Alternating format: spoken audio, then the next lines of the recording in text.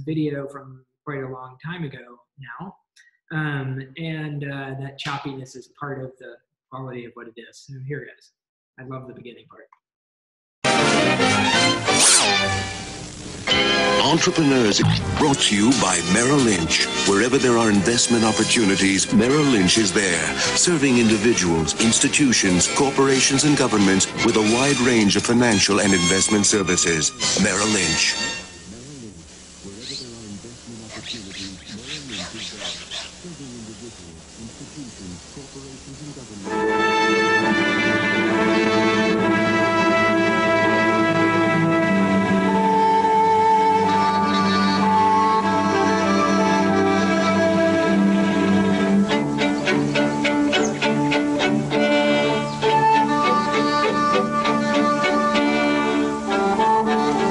Stephen Jobs figures heroically in the history of American entrepreneurship.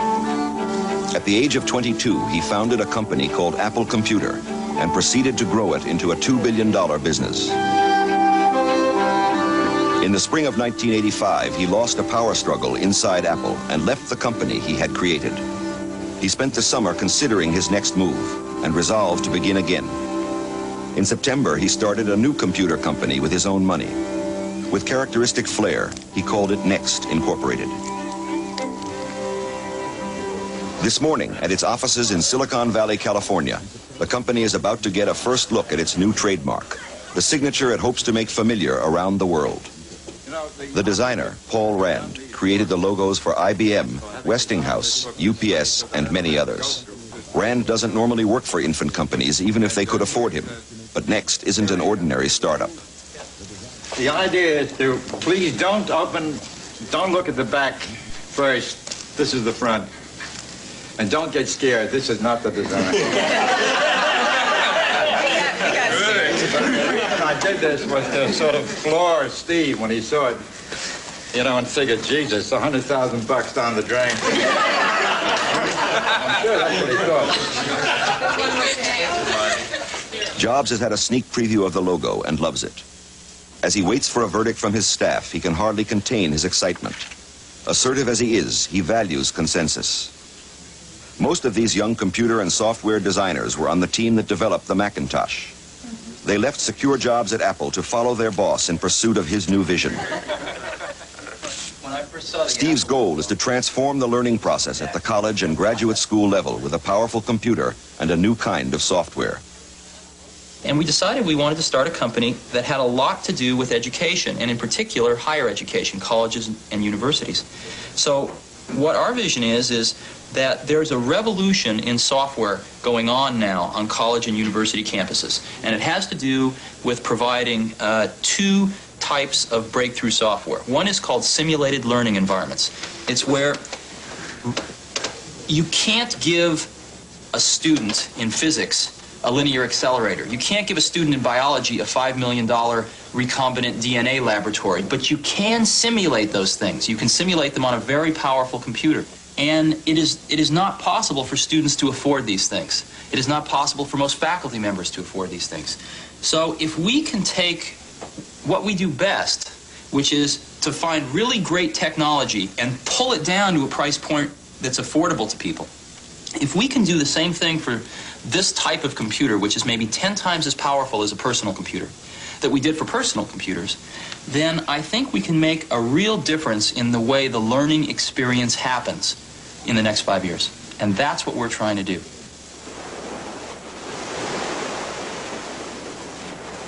Companies come and go at the crest of the wave. I mean, you know, IBM had their day way back when they, you know, they were at the crest. In December 1985, in business for just 90 days, Jobs and his 11 employees hold their first retreat. Company retreats like this are the continuation of a tradition Steve established at Apple early on. Watching him in action at these brainstorming sessions is an opportunity to observe him at his lucid best as a company builder and motivator. Slicing into the future. His opening remarks reveal his faith in high technology and his idealism, an unusual combination that is part of his uniqueness. In effect, he is planting the seeds of a new corporate culture. More important than building a product, we are in the process of architecting a company. that will hopefully be much more incredible. The total will be much more incredible than the sum of its parts. Okay. We're going to stop it there. So Steve Jobs, at the end, he invokes the kind of rhetoric of Gestalt, which is if you had been enrolled in the class or seen the set of lectures, we talk about the whole is not greater than the sum of the parts. The whole is something different than the sum of the parts. Anyway, we're not going to let Steve Jobs have the last word. This is an image of Paul Rand around, not very long after that time, in an advertisement from Apple. And of course, we are very familiar with Paul Rand's work. It's traveled down. We're less familiar with George Corin's work. I'm going to add a postscript. George Corin Jr. graduated top of his class at Carnegie Mellon in 1948. And the dean who initially rejected him, Harry Botcher, delivered an award, the Apple Memorial Award, to George Corin, who's there on the left. We see him graduating from Carnegie Mellon. Now, I knew George. I was a friend of George's. I met him around 2001. He was in his early 80s. And we were introduced by a mutual friend. She was in theater, and she knew that I had just graduated from Yale and that George went to Yale studying drama. And he always was interested to meet other working designers. Turns out he had a studio right around the corner from where mine was. Mine was on 39th Street. He had a studio on 42nd Street. Marvelous old place, great place. And so we used to go for occasional martinis. That's kind of what was on order at the end of the day. And he also would regularly show me various bits of design work that he had done or that he liked in his studio. And in fact, I'm pretty sure I'm not positive, but I'm pretty sure it's George who introduced me really to the work of Bruno Minari. I can remember him showing me Nella Nebbia di Milano, a children's book that Minari made with vellum sheets. George is really impressed by that. Anyway, I once had him, he came to my class when I first started teaching at NYU, it was about 2001, and showed a bunch of work. But even though we had our conversations were really pretty much always about design, I never knew any part of his story or his background, really. I knew where he had worked. I knew he worked on the sets for Sesame Street, for example. And I knew he'd mostly worked in theater, but I didn't know anything about how he studied and where he worked. He never let on about it. I surely should have asked. I was curious, but I didn't. About 5 years ago, 2015 spring, George passed away at age 93. Yeah, and I think this image, which is, I went back at the time and I've gone back looking for pictures, and it was pre-iPhone, and I gave away all my slides. I used to have a bunch of other things. Couldn't really find anything, and this is an image of George, though, which I think captures the person who I knew, in which, kind of seriously but smilingly staring at the frame. Okay, well, that is it. And so I should stop sharing my screen at this point. 1 second.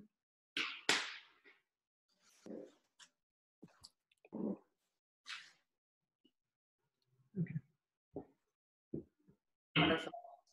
Thank you, David, so much. I love that story of the sort of scenography that George Corin was so sort of masterful in controlling, and particularly in that 3,000-mile distance, which we're kind of doing a similar distance type of exchange right now. And yeah, thanks so much for sharing that, because I do think it's sort of close the loop on all of the various topics that you covered in the lecture series quite nicely.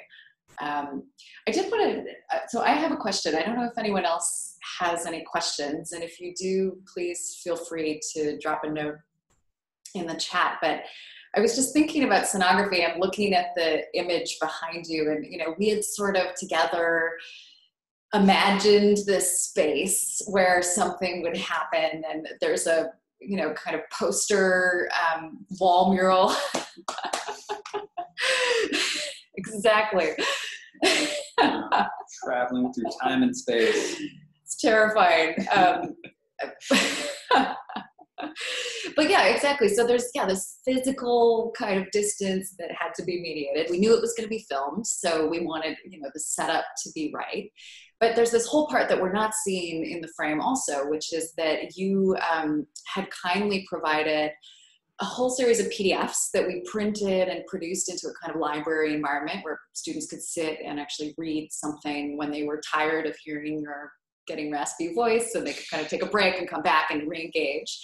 And then you'd also done an installation of your students' work. And that was also incredible because it was multiple projections and it was sort of in front of you. If you're sitting in the room right now, it's kind of in front of you. So it was the backdrop for when you were presenting, and there was this kind of exchange between what you were showing on screen, and then you could also see in the background what the students had done as a result of what you had shown on screen, and these whole feedback loops. And I just think that you have an interesting approach in how you share resources, and you've maintained online, incredible libraries of relevant graphic design content that I know for us has been a resource for a long time. And I know for many educators, actually, they've turned to typography.org and gestalt.org and all of these places. I wondered if you could talk a little bit about, these kind of feedback loops and how you share information with classes and teaching today. Yeah. Well, let's see, there are a few things. First of all, the scenography, like the setup in Los Angeles, was so much a part of what made that event particular. And without any idea of really capturing that in the book, we didn't have any idea of necessarily capturing that in the book, but that lends itself to it, that sets a different tone in the room. And so it makes the material different. And it's something about like kind of performing the material or performing it in public, which I always think is really something I like. And it's not to do with just the performance aspect, but it's the like doing it in public. You're not hiding anything, and you're doing it knowing that other people are watching in some way. And I think like any impulse to share things is more about just making it public. It's not that I like want everybody to have these things. I just want it to be visible. And I don't mean just like visible for myself, but it's kind of like working in it's just about like kind of staging teaching, like I think the same way with working, like there's some aspect of kind of self-conscious, like how you set up your situation working and what you call yourself and what you do. And I've always been really attuned to all of that.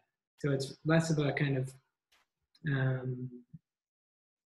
it's less of a generous gesture to like share this with other people and more of a kind of like impulse to raise the stakes on it. Yeah,